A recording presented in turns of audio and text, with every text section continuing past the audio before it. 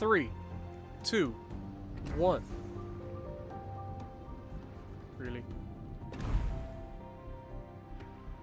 3, 2, 1. Hello everybody and welcome back to World of Warships Legends. My name is Spartan Elite 43 and welcome back to the path to the Bismarck. Next up we have a tier 4 battleship for the Germans, the Konig, or Konig.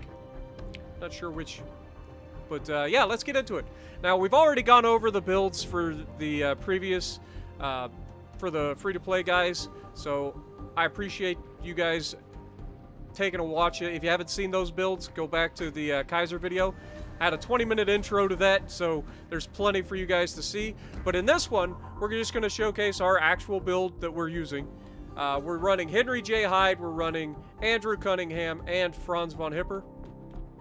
We are also running Flammable Cannoneer, Aladad, Marksmanship, and Master Mechanic with the legendary perk Fight Fire with Fire. Okay? Now, obviously, like I said, if you guys don't know, you can run either Otto Ciliax or Franz von Hipper as well. I know some people were talking about Scharnhorst and running it. Personally, I wouldn't, but, you know, that's just me. You do get some dispersion buffs with Scharnhorst, and you can run Andrew Cunningham and Franz von Hipper on this as well. But you get damage control, party reload, Porcupine, Firefighter, and Master Mechanic, which is all good, but you don't get the accuracy buffs that you get with the Henry Hyde build. Okay, this is more of a tank build slash secondary build, but you do get a little bit of accuracy with the base trait. Okay, but you also get will to rebuild, just like you do on Otto Ciliax and Franz von Hipper. So that is a big bonus. Because we're using Hyde, we don't get will to rebuild, so that's why I go with Fight Fire with Fire. But anyway, back to the thing. Here is our build. We are running Aiming Systems Mod 1, no surprise there. We are fully upgraded. The loadout, we are running Community Contributor Flag and a Stage 2 camo or Type 2 camo. That gives you the 4.5% incoming fire dispersion. I don't really care to have a slow or a lower concealment because I'm always firing my guns anyway, so I'm going to be spotted. I don't care about that, but having at least that 4.5% dispersion debuff on the enemies is helpful, really helpful. Plus, you can see we continue that 5 heal trend, and we're going to use every one of those in this match. So keep that in mind. We are also running the secondary targeting consumable. Alright, so survivability, 49,640 hit points. You got a 22% torpedo reduction, again showing that you don't really have very good torpedo protection in the German battleships. Artillery, you have 305mm 50 caliber guns that reach out to 16.6 kilometers with this build and reload in 26 seconds, which is nice. 180-degree turn time, still horrendous. The 180-degree turn time on these things are bad. HE shell maximum damage 3,500 with a 23% chance to set fire, and the AP shell maximum damage of 8,100. You've got 105mm secondaries. You've got 8 of those that reach out to 5.4 kilometers and reload in just 3.3 seconds. Then you have the 150mm secondaries. You have 14 of those, and those reach out to 5.4 kilometers as well and do reload in 8.6 seconds. And they shoot AP for a maximum damage of 3,700. Okay? Armor. Now, as is the trend with most of the German battleships, you do have pretty solid armor. So on the bow, you can see at the belt, once again, you've got 135mm belts right there that goes all the way up to the bow. Technically, it does not go through the bow, so you could potentially squeeze a shell through that little gap right there in the front, but it's not likely. You're probably going to hit either side of that and bounce. So if you do have to shoot at the bow of one of these, shoot high. Try to aim for those guns, and maybe you'll hit the bow itself and go through that deck. Much thinner armor that you can overmatch. Alright? And then, of course, the belt armor on these things is ridiculous, as we saw there. What is it? 200mm to 270mm. So pretty disgusting.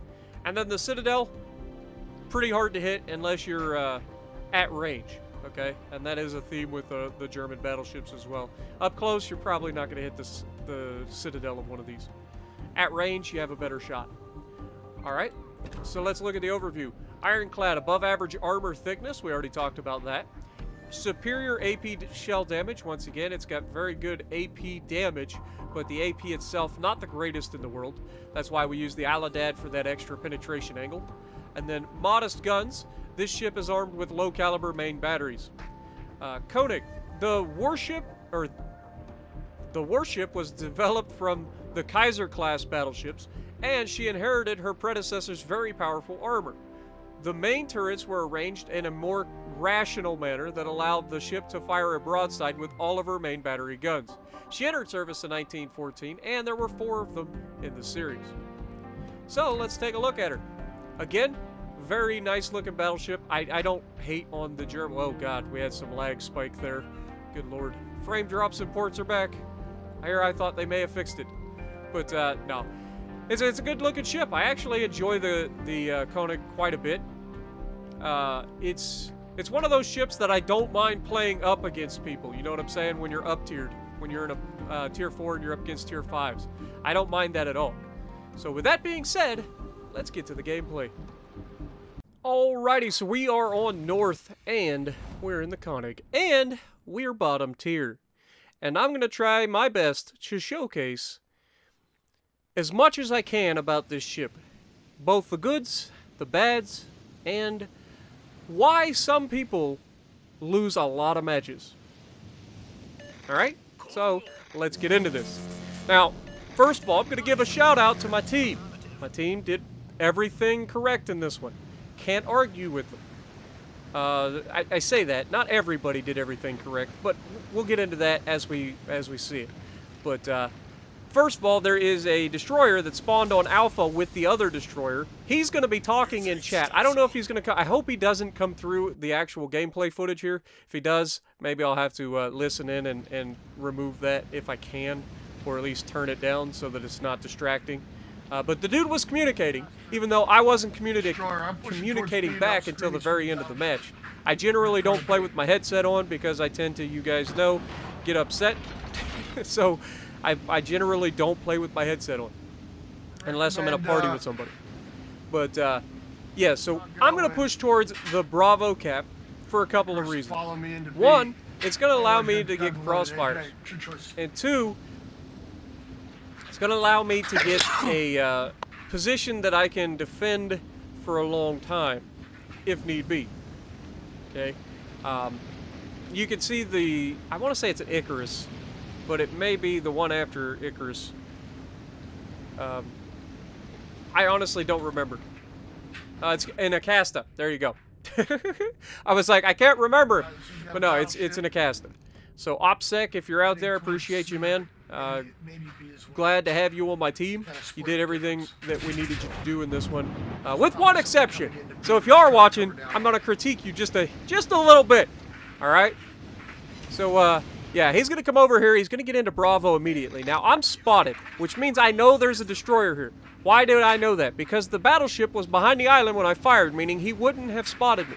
Right, now, is it possible that one of the guys on the left side spotted me? Absolutely, but it wasn't. It was the destroyer Farragut coming in. He throws his smoke, but he's going too fast, so he can't slow down and disappear. You can see the rotation of the guns really screwing with me here. The ship turns really well, but other than that, doesn't really give us a whole lot in terms of getting the guns on target. Now, it just occurred to me that I may have missed a few stats in the lead up to this, so I apologize about that. Maybe I'll go back and I'll redo the intro. I don't know. It'll be up to me. It probably isn't going to get redone though, so I apologize for those of you who are looking forward to all the other stats. I think I completely forgot like half the stats, so I apologize. But yeah. We get some shots early on against this New Mexico. He's just sitting there broadside. We're angled relatively well. Of course, Peter Veliki out there decides to come in spamming HE, and that sucks. Now, I know there's a Farragut right here, but I wasn't expecting these torpedoes, even though I knew that there was a Farragut there. These torps caught me off guard. He gets me with 2 of them, causes flooding. I have to put the flood out, and I'm not even joking. Like, you see how long we have? 8 seconds left on the damage con, right? Watch this. 4, 3, 2. We get a very good hit there on the New Mexico, taking us up to 18,000. Our damage con expires, which means we are officially on cooldown, and what happens? Immediately a double fire by the Peter Veliki. Go figure. Am I right? Like, come on. Really, game? Now, I kind of run aground here, but I was kind of planning on it as well. Farrah gets spotted. We're going to go ahead and take the main guns at him, take most of his health, and then we're going to pop that secondary booster to try to finish him off real quick. And you'll see that these secondaries are pretty nasty. Immediately ending that man's career. Much to the delight of our destroyer, who was trying to torp him rather than just shooting him with his guns. So, again, a little bit of a critique here for that destroyer player. But other than that, he plays a really good game, and I can't complain about it. But he came into the base and knew there was a destroyer there, and when he first came in, he said he was going to screen for the 2 battleships at Bravo. To me, screening means putting yourself between the known destroyer and the battleships so that you can spot torpedoes. Okay, that's what screening is. That isn't what he did. What he did was find a destroyer who immediately smoked up, and then he blew his smoke and just sat there. That's not preferable, okay? So that is the only critique I have for the man is if you are intending to screen for your battleships, go into the base, spot that destroyer, let him smoke up, and then go up towards the smoke and spot him, and I can help you get rid of him. I shot him initially when he went into his smoke, and I was just waiting to shoot him again. So just one of those things. Now, we take a shot at the Queen Elizabeth at range, and you can see on the map, this is where I'm starting to see what's going on. Their team ran away from Charlie. Our team has Charlie and Bravo. We have the cap advantage. We have all of the advantage with the exception of, it's just me and 2 other battleships here to take on all of these enemies. We have, what, 3 enemy battleships and a heavy cruiser, plus there's 2 more enemy battleships off to my aft right now. So I've got to be very, very careful. Now, Acasta gets spotted at long range. We take the shot. We absolutely punish him for 2,500 damage, which is a good chunk off of him. That's a solid chunk. Not quite a third of his health, but a good chunk off of him. And at range, you can't ask for much more than that. Now, my teammates in this are going to go run into this mess of battleships and die. Our New York that was with us this whole time, immediately dead. Like, he just went in there, sailed broadside, and died. We get hit from the New Mexico behind me, and this is where I start to do kiting, okay? Kiting, kiting, kiting. Now, when does kiting work, folks? Kiting is only viable if you let it be viable. If you chase a kite, you will lose the match, okay? This is a domination. Oh, hello, Hawkins. It's fancy you trying to shoot me out there, but you can see I'm looking at the Texas who's closer, and then I'm like, you know what? I think I can hit this man. So we aim, and is our aim true, folks? Wait for it. Pow! Yes, our aim is true. Double Citadel. The man's lucky to still be alive after that hit. Let's be real. He's very lucky. That was a very good, nice salvo from a German battleship. Like, he's very, very lucky to still be alive. But he is still alive, and we are still kiting. Now, notice I'm not kiting flat away from anything. I'm literally keeping my guns at play. I'm going to try to shoot this Hawkins again. You can see I fire the rear guns. I'm trying to get the middle gun. There goes the middle gun, and maybe the front guns. Trying to get everything on target as best we can. And we do reach out and touch this Hawkins, and that's going to take away his will to fight. Like, he has lost enough health at this point that he just doesn't want to fight anything anymore. So he's going to stay at stupid range and be completely useless to his team for the rest of the match. Texas is going to get some pretty solid hits on me, and we're going to try to return the favor. He's pretty well angled to me, and we got pretty small guns, so I'm not looking for a lot of damage. But I am going to start whittling him away. We're aiming high, trying to get some of those penetrations through the upper bow side plating and deck/superstructure of the American battleship, trying to avoid hitting that belt that we know will ricochet shells and shatter shells. That's Zyop out there. Apparently he watches the channel, so much appreciated to Zyop. Big shout out. But he's actually doing the right thing by pushing my team rather than chasing me initially. But that being said, he's also going to fall into the trap of shooting at me and trying to get rid of me. Now, having 5 heals on a battleship, I can survive a lot of crap if I have time to use them. If everybody focuses me at once, it's a different story. Or if I screw up and potentially run into an island and get myself broadsided by Queen Elizabeth and another Konig later in this match, you know, foreshadowing, maybe. I don't know. But we take the shot at the Acasta, and for whatever reason, this shot wasn't even close. Wasn't even close. It split both sides of his ship, and it's just like, nope, not happening. And that's where Zyop actually just smashed me through the back of my ship. But he gets smashed right back by my teammates. Now, my teammates at Bravo right now are about to do the wrong thing. I'm about to have to start kiting back in towards the team a little bit because I want my teammates to be focused a little more. But they are actually going to put themselves in position to be taken out one by one. And inevitably, that's going to potentially cost us this match. So we've got to be careful. I get set on fire by the destroyer and immediately hit by Zyop again. So we have to damage con because I can't afford to take any more damage. Alright? So we force the damage con. Now this Acasta needs to die. And you can see I'm starting to get upset that nobody's shooting this destroyer that's lit up when they are definitely close enough to shoot him. If this man gets another fire on me right now, I'm dead. I take the shot, we reach out, we touch him, only get 1,600 out of it. Really unfortunate. And you can see I'm starting to turn in, hopefully to get some more shells on him. But that's when the teammates finally decide to start shooting him. Finally! There's a cruiser there. He's opening up on the destroyer. The battleship's right next to the destroyer, for God's sakes. And, of course, Queen Elizabeth manages to take him down. Thank you. So, torp threat gone. We can focus on the enemy Konig and the enemy Queen Elizabeth. Both of these guys have all their health because they haven't really been in a fight up to this point. They've kept their distance, let that enemy, what do you call it? The enemy Texas take all of the hits while they were sitting at range. Again, something that could potentially cost your team the game. The Queen Elizabeth is a very good battleship. I've showcased it many a time. So I am not taking I'm not cutting any slack to the Queen Elizabeth player here. That Queen Elizabeth player should have pushed harder than he did, and he would have been able to do a lot more for his team. Now, notice our destroyer. Our destroyer is not directly engaging these battleships anymore. He managed to take out Zyop, and because of that, he's able to break off and go for the base cap to secure the win. We've got the win in the bag at this point. We're up to 100,000 damage, by the way, in case you didn't notice.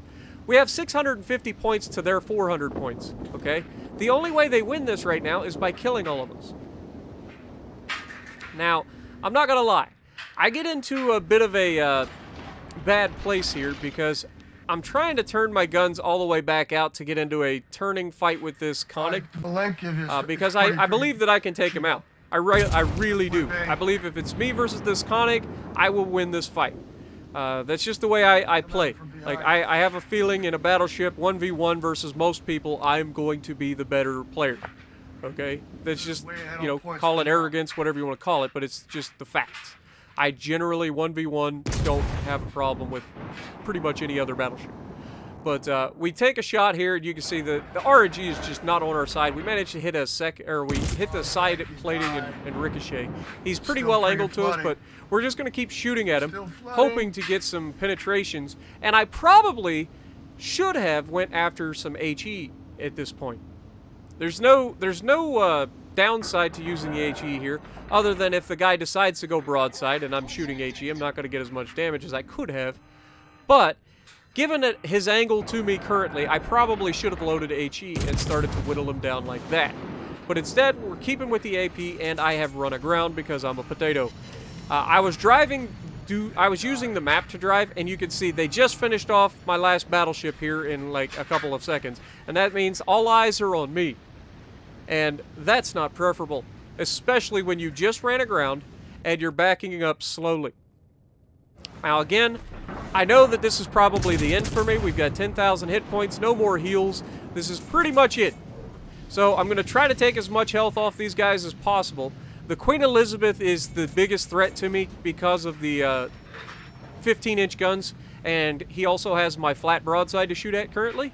So I'm trying to angle against him, which is why I'm continuing to reverse, and also angle against the Konig. And the Konig is actually not going to do a whole lot of damage to us here. He's going to get a penetration here and there, but we're going to get the better end of the bargain most of the time. And you can see he gets the front gun off, and just one gun. These are 2 shells coming through. Boom! Immediately cuts my health in half. 1 shell. So you got to love it. But that's the problem with this. I have run out of room to kite away. Okay, this is my last stand. And I'm almost getting him, but no, I couldn't get my guns turned back on him. Couldn't ricochet the shells. He manages to get enough penetrations to finish me off. And you can see our Acasta back in chat talking. Like I said, he did a pretty good job of talking the entire game and telling people what he was anticipating doing. So much appreciated to OPSEC once again. And it's at this point that I decided to throw my headset on and just tell everybody, hey guys, you got the guaranteed win. I have kited. These guys are so far away from the match, they can't do anything. All you have to do is live. You got 1 minute. 1 minute! And all you have to do is live. You don't have to do anything. So, it's at this point that me and OPSEC start getting into a conversation about, yeah, the winning is better than taking the chance. And he's a pretty cool guy, by the way. Once I actually got into chat and started talking to him, it was pretty good. But yeah, we managed to pull this off, guys. Yes, that battleship's rushing in there. I think he is actually going to be able to kill the Queen Elizabeth here. And that's going to leave us in a pretty good spot. Guaranteed win. And hopefully you guys enjoyed this. This was a little bit different. Again, sorry for the intro. I kind of goobered that up. But, you know, it happens sometimes. But I still think that this shows the ship pretty well. And I hope you guys enjoy. Now, unfortunately for me, this means that this is the last... It only took me 2 matches to get the match that I wanted to showcase to you guys, by the way. I love both the lower tier Germans. It's starting at the Bayern and up that I start to get frustrated with them. Not that they're bad ships, it's just they're frustrating to play for me, personally. But, yeah. 116,000 damage in a Tier 4 versus Tier 5's. Top of the leaderboard, 2,100 base XP, several medals. So if you like what I'm doing, punch the like button, leave a comment below, subscribe to the channel if you haven't already, and as always, I will see you in the next video.